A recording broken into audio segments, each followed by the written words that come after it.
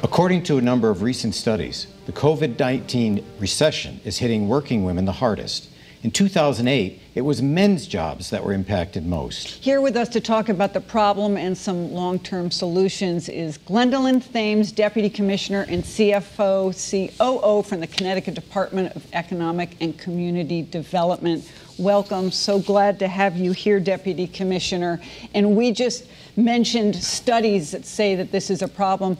Are you all getting this sense, too, that the pandemic is really hurting working women?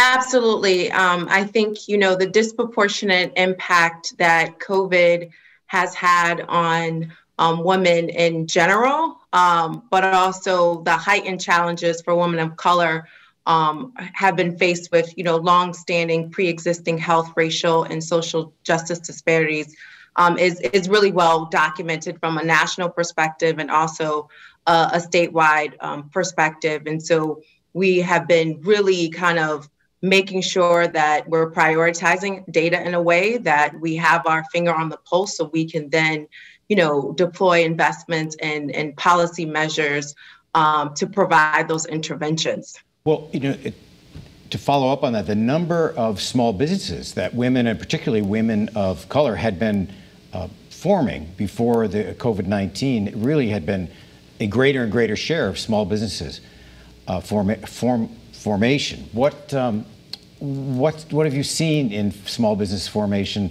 since March?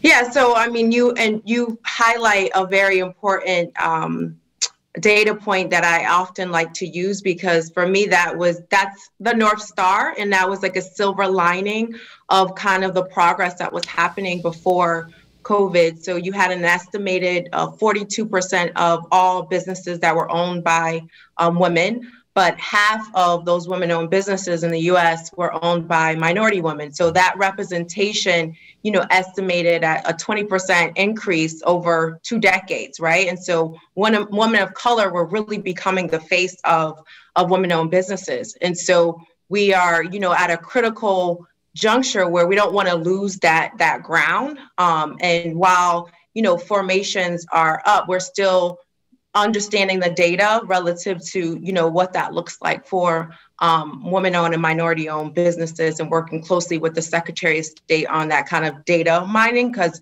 honestly, that wasn't something that, the state had a really good handle on pre-COVID. And, one of the first initiatives, I've been on board for the last year and a half, although it seems like 5 years, COVID does that, right?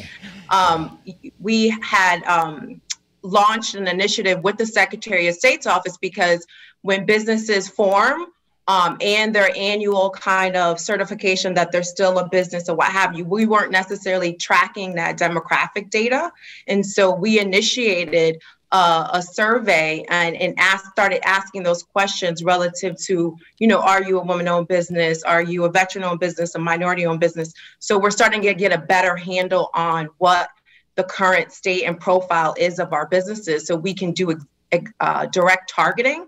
And again, that informs our policy. So we had this underway pre-COVID, and it put us in a much better position to be able to respond and directly reach out to those businesses. Some of these businesses were able to get PPP loans, but some were not for whatever reason. Are there grants and loans that the state can help them with? Yeah, so, great question. Early on in this pandemic, we've kind of looked at this whole process in 4 stages, right? So there's the kind of immediate crisis response, the reopening, recover, and then really reimagining what the next economy is going to look like, because we know this is really propelling us to that next economy.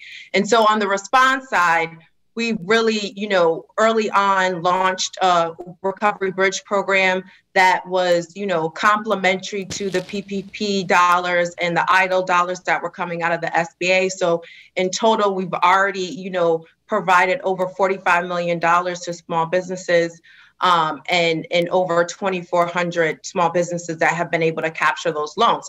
And just this week, Doobie and Kevin, as you probably saw in the news, we launched a $50 million program for small businesses. And these are our smallest businesses, so 20 or few employees, and or you have to have a 1.5 million, no more than 1.5 million in annualized payroll expenses, because we know that many of those small businesses, many of which are women and minority businesses, were not able to take advantage of those PPP loans and EIDL loans that have now kind of, dried up a bit, and we're waiting for that next stimulus package coming out of the federal government. But this $50 million program is really going to be a lifeline for those small businesses. Where do small businesses go to apply? We just launched a program this week. They can go to businessct.gov. And the application will be online the week of November 9th. So right now we're calling this period before November 9th a window of learning, right? And so we're working with all of our partners, the Women's Business Development Council, the Spanish American Merchants Merchants Association, the Small Business Development Center, all of our partners, to make sure people are in the best position, know what to expect, all the documentation that they need. So when the applications go live the week of the 9th, they're ready to apply. We're all in a window of learning. Yes, we are. Thank you so much. Thank you for joining us. Thank you for having me. The Democrats hold a commanding lead and majority in Connecticut State Senate. Can they keep it or even increase it? The Hartford Courant's Chris Keating joins us right after this.